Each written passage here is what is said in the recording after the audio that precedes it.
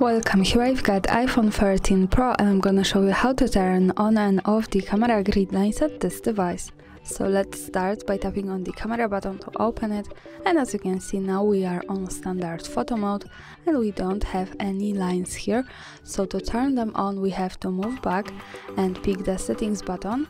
Here we have to slide a little bit down and find the camera. And now we get access to advanced camera settings. Let's focus on composition category. Here as you can see we have the grid option at the first position, so by using the button from the right we can easily turn on and turn off the camera grid lines as we need. Now let me keep them turned on, and when we move back to the camera app we have these lines in the preview.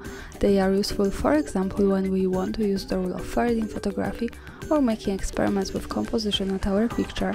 And of course remember that these lines are not visible at the real photo, so when I take a picture and when I move to the left to the button that follows us straight to the gallery, we can see the grid lines at the real photo, so they are only to help us taking better pictures. And of course when we don't need them we have to move back again to settings, tap to grid to turn them off, and for now in the camera preview the grid lines have gone. That's all, thanks for watching, subscribe our channel and leave the thumbs up.